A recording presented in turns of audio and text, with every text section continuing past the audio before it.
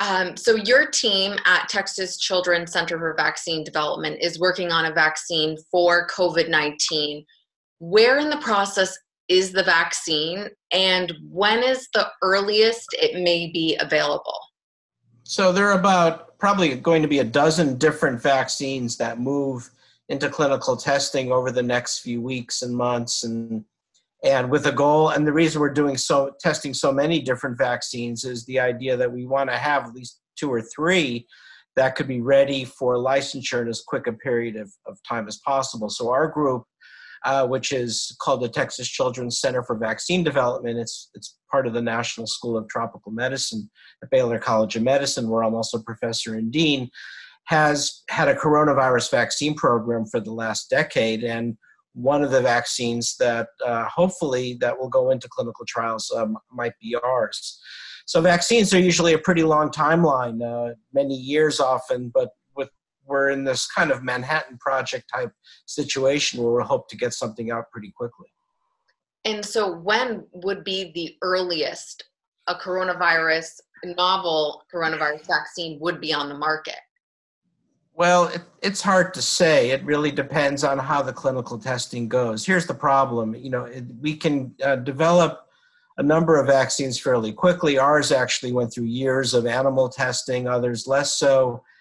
But they still have to all go through that same pipeline to show that the vaccine actually works in people in an area where transmission is underway, and also that it's safe. And those timelines are tough to accelerate. So the aspirational goal is a year to 18 months.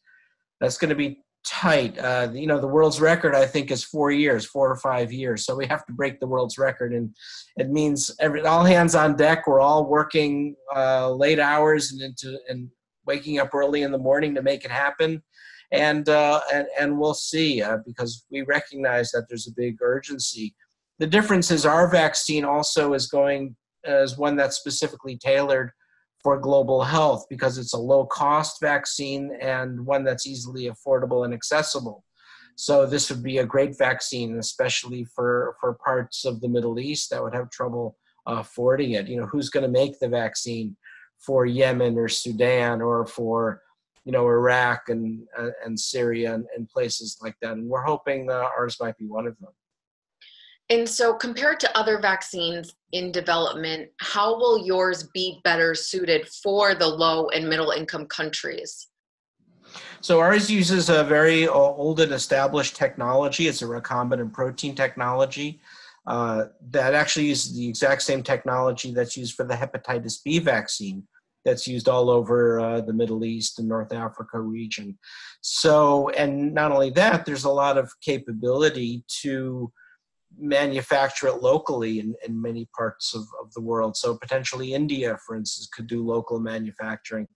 There's only modest capacity for making vaccines in the Middle East, but maybe that would be a possibility as well. And we have a lot of good collaborations with scientists in Saudi Arabia, for instance. Could this be something that's made in Saudi or in the Emirates? This is also something that we'd like to explore.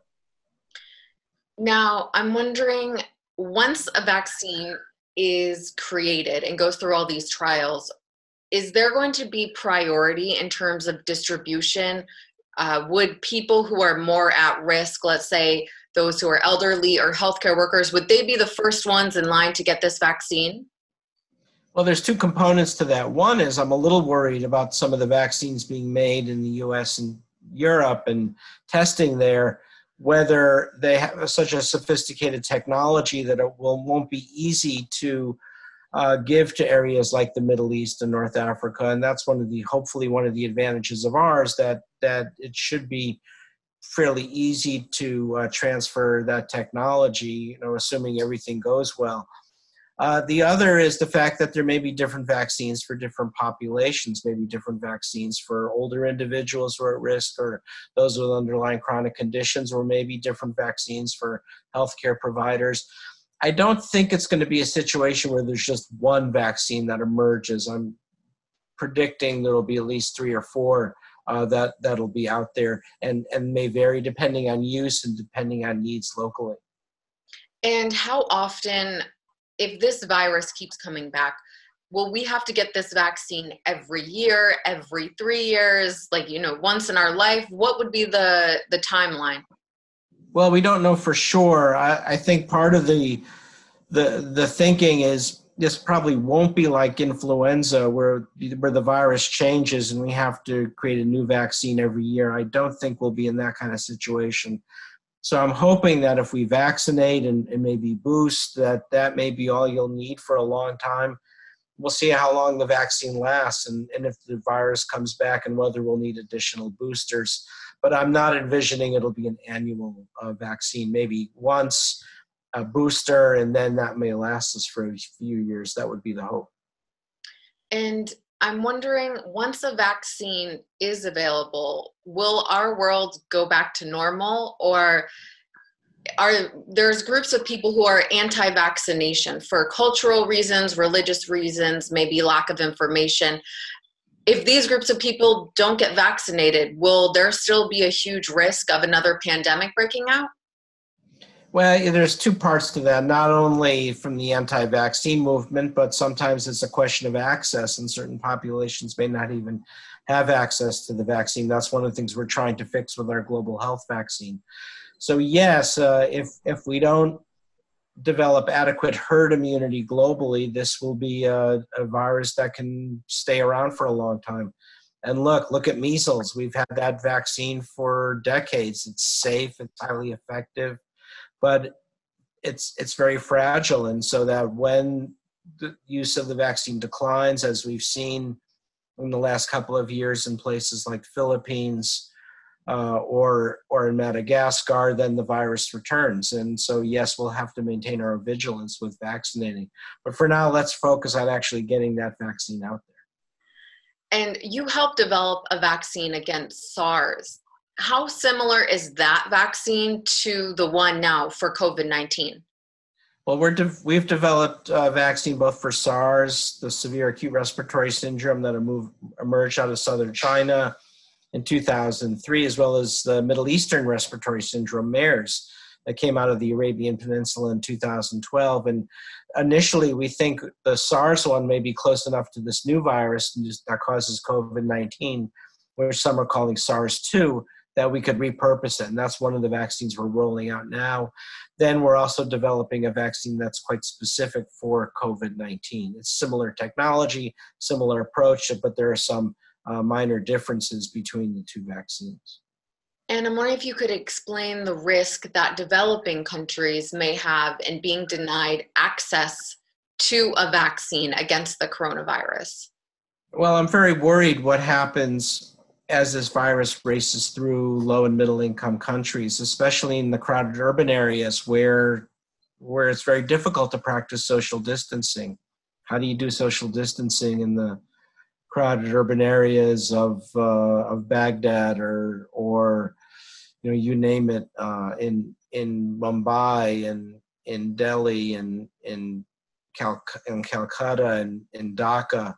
It's almost impossible. And so these populations are extremely vulnerable. So I'm worried this virus, as it tears through Asia Minor and Asia and sub-Saharan Africa, it's going to cause a devastating toll on human health and human productivity.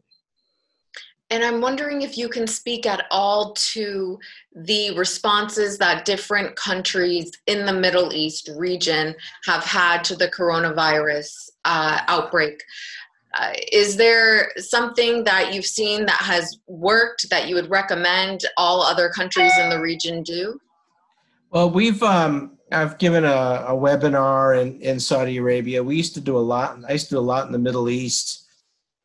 Because I served as US Science Envoy in the Obama administration 2015-2016, and in that role, I was tasked with helping to build vaccine development across the Middle East and North Africa, and we helped build some infrastructure in Saudi Arabia with universities there. So we're hoping that we can build on that because there's an urgent need to create vaccines locally. As I mentioned, almost no vaccines are produced in the Middle East from start to finish. And that's a huge vulnerability because there's so many diseases. We're talking about COVID-19 today, but there are a lot of diseases that are arising out of the collapsed healthcare infrastructures of places like Iraq and Syria and Yemen. And if you look at a country like Saudi Arabia, right in the middle of it all, there's an extreme vulnerability there. Or in the United Arab Emirates, there's extreme vulnerability. And I think there's a great need to build indigenous local capacity for vaccine development, but it does require work, and it requires a long-term outlook. It requires a decade-long time horizon, and there are not many leaders with the vision who are willing to do that. And now I know there's at least one coronavirus vaccine being developed in Saudi Arabia, but I believe that it will have to, in the further steps, have to outsource to other countries. Would the US be willing to work, with Middle Eastern countries on that?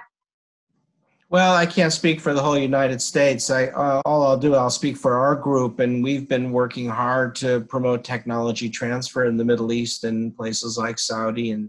And if there's interest in working with us, we'd be more than happy and build on my time as US Science Envoy. I think there's great opportunities to work in the Middle East. Look, it's such a vital region for the world, and we can't allow its population to live in that kind of vulnerability, because if there's insecurity in the Middle East, then it translates to insecurity globally.